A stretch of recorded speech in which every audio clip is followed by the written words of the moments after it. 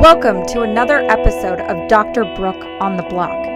It's time to grab a seat, buckle up, and take a ride with me through the wild, wild west of the Web3 universe, where we're going to learn all about coins and tokens, NFTs and contracts, digital real estate and the metaverse, and so much more.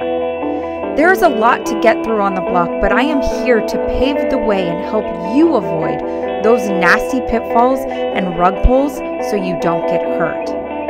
I'm going to also introduce you to some interesting characters along the way. Are you ready? Your ride starts now. Welcome to another episode of Dr. Brook on the Block. I am your host, Dr. Brook, the cryptopractor. And if you are new here and this is your first ride that you are taking with us, welcome. We are so excited to have you join us. If you are a oldie and you've been on this roller coaster ride with me for many, many episodes now, welcome back. You know what kind of ride you're in for today. And what do we tell all of our friends, all of the people joining us? We let them know they need to buckle up tight. We are going in for a great one, but it's going to be bumpy. So buckle up your seats. The ride is getting ready to start and we are taking off. Woo! All right. So what is the question or what is the topic? Where are we at in the Web3 world right now on this roller coaster? Well, we are going to be answering, in my opinion, the question, will Bitcoin be going to zero? Now, this is a question a lot of people who are currently investing in the space are asking themselves or asking colleagues and friends and family members and acquaintances and all sorts of different people in the world, right? Will Bitcoin go to zero? Then you got people on the sidelines, maybe people who are just joining us and coming into this episode, the first and foremost, will Bitcoin be going to zero? They're coming in, they're on the sidelines going, well, will it? Will it?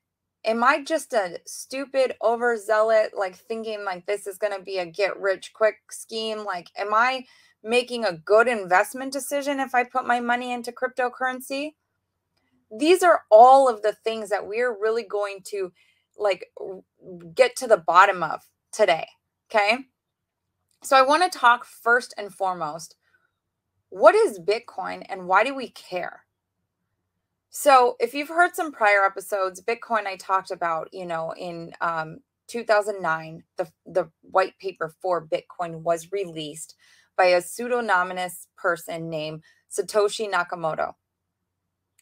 Now, nobody knows who this person is, but in this white paper, he basically laid out an entire electronic payment system that is peer-to-peer.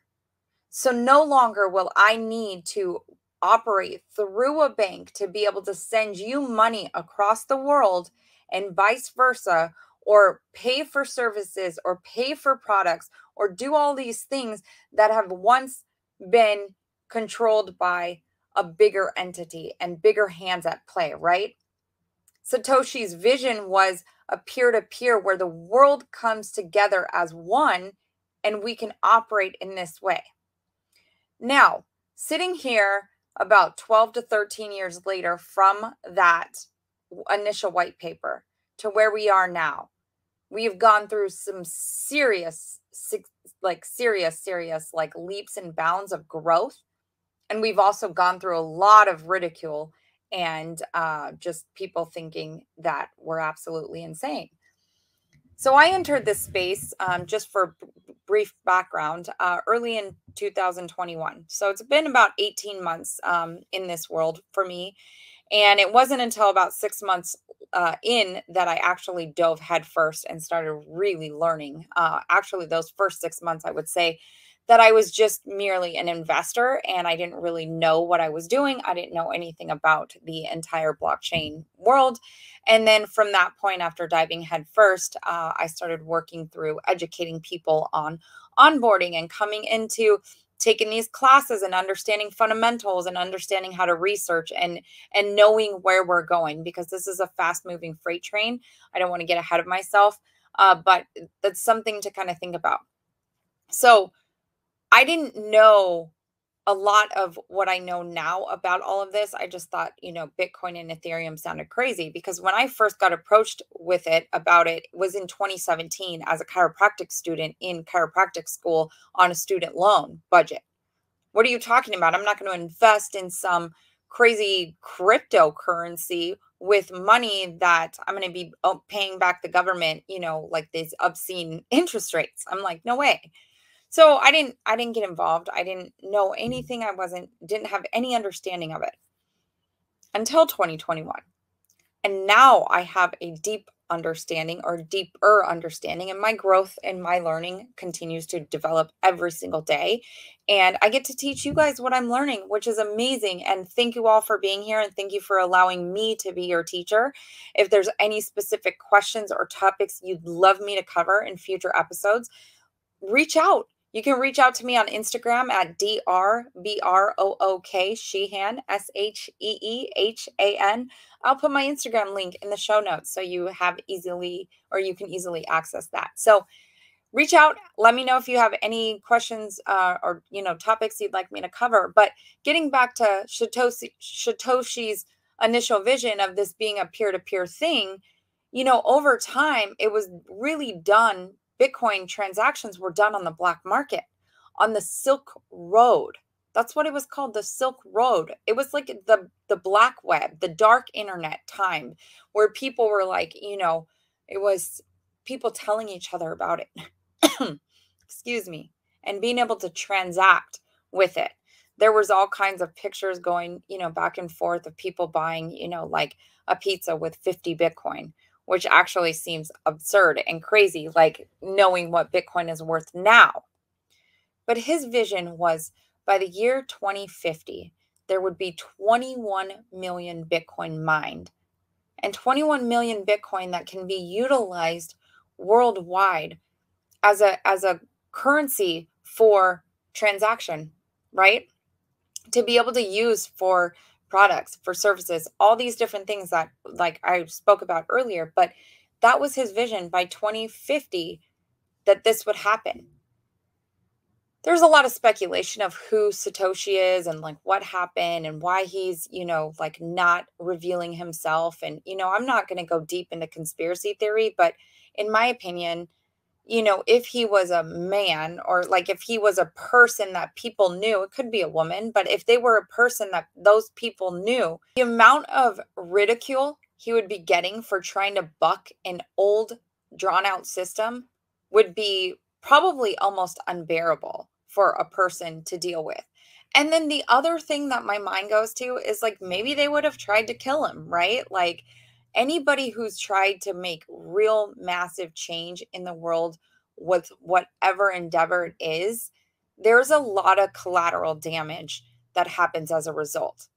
Plus, I truly believe also he wanted to see the project flourish without him, because that is currently what we are living in right now. We are living in a centralized system. We have a centralized corporations. We have centralized banks. We have centralized, all of these things are centralized to where there is like one person. There's a CEO of the company that everybody reports to. We have the shareholders. We have the people that run the centralized banks. He wanted this to be decentralized, meaning this is built and run by a community. These are how these blockchains are run and dealt with, is by community. And they decide at the beginning of the blockchain what kind of consensus model they are going to run with. Episode 13, go back to that episode. That will teach you what these consensus mechanisms are. He didn't want his face, like I said, in my opinion, to be involved in this project because he wanted the community to be involved. So here we are.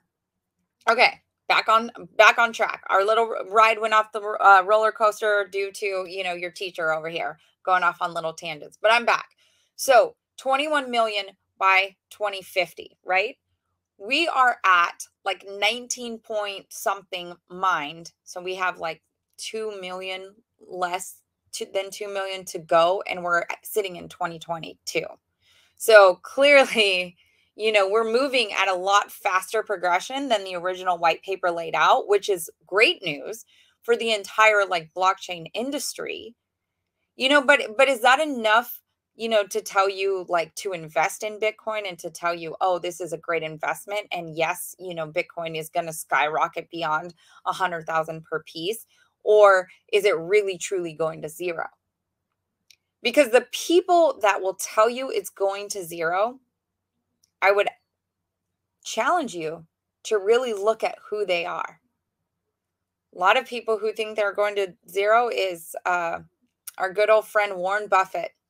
Most of you know who Warren Buffett is, and he is a smart, smart, smart businessman, but he is not at all into cryptocurrency. Not one single bit. But guess what?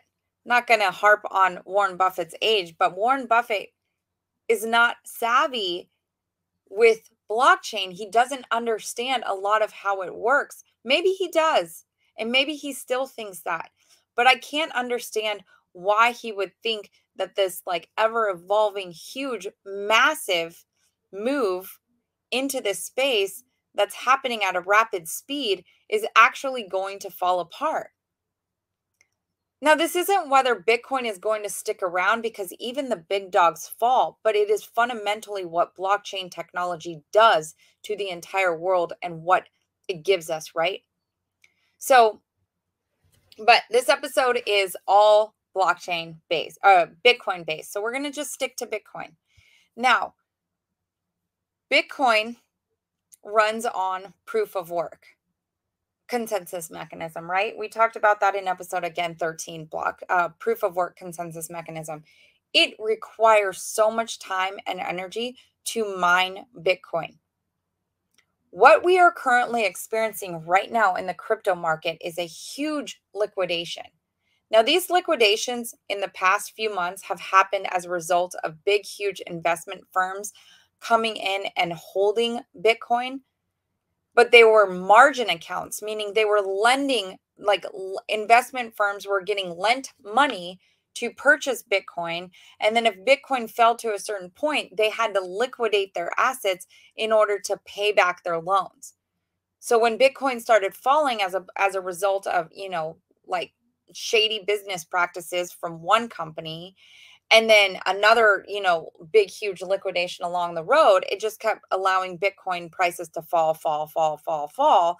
And that fear and greed index marker that the stock market and crypto markets tend to go with, that fear number went all the way down to like close to like 8. I don't know that it's ever fallen close to 8 in a lot of other times, but it went all the way down to 8 with fear um, because people were really questioning whether this is really going to recover. Now, do I think sitting here in the first week of July, do I sit here and think that Bitcoin is going to like continue to rise above? I definitely think that it's going to rise a little bit more, but it's also going to fall a lot more before we actually start to clean up all of the actual pieces and get our bearings straight. And then we're going to take off for the next bull run. So, is Bitcoin one that you're going to be able to invest in and get these 100x returns on? I don't know. I truly don't know the answer to that. The whole premise of the original white paper of Bitcoin being used as transactional like funds, I don't know if that vision is being like um, born. Like, I don't know if that is actually coming to fruition, really, truly. Because what I see happening is Bitcoin, because it is so decentralized and because it is deflationary, not inflationary, it's deflationary because there's only going to ever be 21 million worldwide. Because Bitcoin is so, excuse me, because Bitcoin is so widely held and held on to and not utilized, it's not exchanging hands very, often. I don't see how Bitcoin is going to actually serve the purpose of replacing the dollar. I don't know that I see that. But I don't see Bitcoin going away entirely. I actually do see Bitcoin rising in value, but as a store of value. So, kind of like gold is today, like gold is a store of value. We don't take gold chunks and go get a loaf of bread or some coffee with a piece of gold. We use fiat money to do that, but we hold gold as a store of value because, generally speaking, right? Gold has gone up in value. That's why you have all those gold stores. Turn in your rings, turn in this, turn in that, and we'll give you cash, right? Those companies are making money because gold value prices are going up. So that's what I truly believe. Bitcoin is going to continue to go up in value um, as a store of value. So the people investing the big money that's coming into Bitcoin and, all of the entire crypto space, to be honest, there's so many projects that are building out strong blockchain protocols, other ones that allow cross-chain, in interoperability. Like these are huge, big plays for the entire blockchain space. So is Bitcoin going to zero as a result of, like some liquidations that are happening from these big investment firms, or liquidations that are happening because their miners are having to pay back the loans that they took in order to buy the expensive software and equipment, hardware that they need to actually mine Bitcoin? I mean, yes, those prices are dropping, but I don't believe it's going to zero just because of all of that. I do believe that those liquidations happening are a part of what needs to happen for this growth to occur, right? A lot of times we go through really hard, difficult times in our own lives.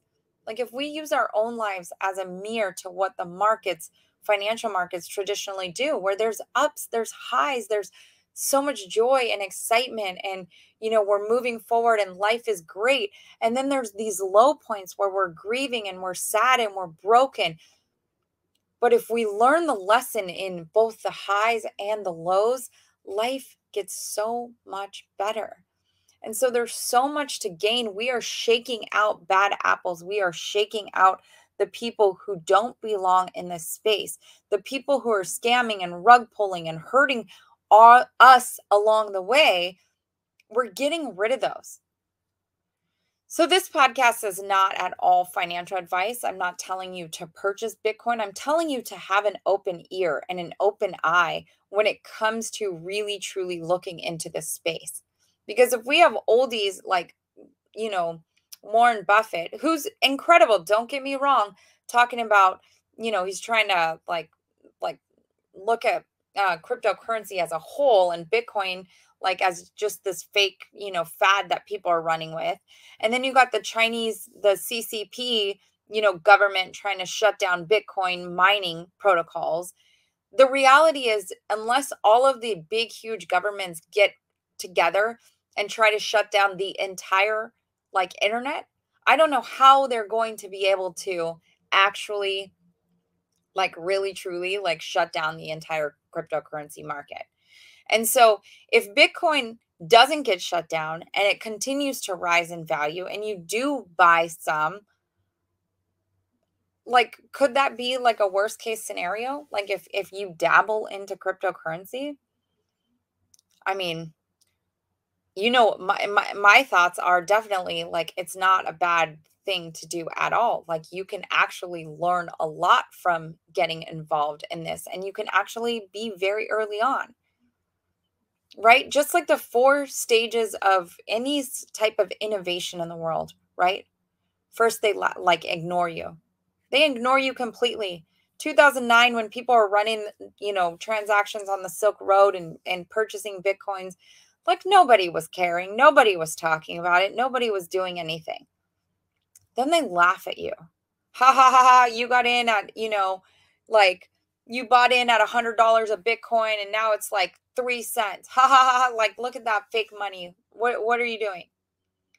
After they laugh at you, then they try to, first they ignore you, then they laugh at you, then they fight you. So now what are we experiencing right now?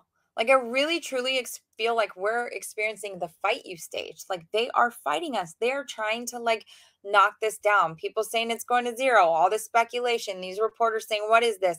You know how many tapes and how many like videos there are of people turning around and saying, what is this email marketing? What is this email business? Why wouldn't I just go down the street and see my neighbor or write my grandmother a card? Right? Like, why were we like, they were knocking it so much because they did not understand traditional Web 1 internet back then. We are at the fighting stage right now. We are at the fighting stage. And after the fighting stage, however long this fight takes, we're going to win. We are going to win. So I challenge you to really look, like take the information that I shared with you. And I know I was all over the board, but I really hope that this kind of helped you see that there's a lot of advantages to being part of the cryptocurrency like ecosystem. There's a lot of advantages. It's not just for the investment gains, but it is for the community like benefits, the community that you are involved with. Like, of course, the financial benefits are a huge reason why people come into the space. But the fact is there's going to be products and there's going to be all kinds of services that are being offered that are like in the Web3 ecosystem that you are going to be using every single day in the next 10 to 15 years. Mark my words. Like, honestly, like I'm talking to you on StreamYard right now, StreamYard. And I'm talking to you, you know, my podcast hosting is through Buzzsprout.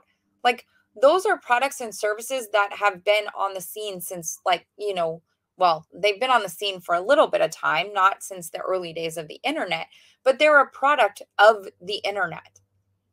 So if the internet didn't go through the whole stages of innovation, right? The ignoring you, the laughing at you, the fighting you, and then the winning you, like we wouldn't have these programs. So understand Bitcoin, yes, you know, there is investment opportunities with Bitcoin. It is not necessarily the only thing within the Web3 world that you have to participate in, or not have to, or get to participate in. There's a lot of different projects that are doing amazing different things that can really, you know, help jumpstart your time in this space because it's really early and we are at the fight. Join forces with us. This ride is coming to a close. My dear friends, thank you all for being here. Thank you for listening to this. I will reel it in. I'll reel all my tangents in the future. So bear with me. We are learning. We are growing. We are just evolving into a beautiful, beautiful population of humanity and people who, you know, are just coming together and really loving and learning things together. So have an amazing rest of your day, and I will see you on the next ride. You made it! Congratulations! That wasn't so bad, was it? I hope you laughed and learned a little bit more about this Web3 universe and how simple and fun it can really be. Would you be so kind as to leave us a review and share it with your friends and family? It would mean so much to get this out to more people as we embark on the greatest transfer of wealth that has ever happened in human history.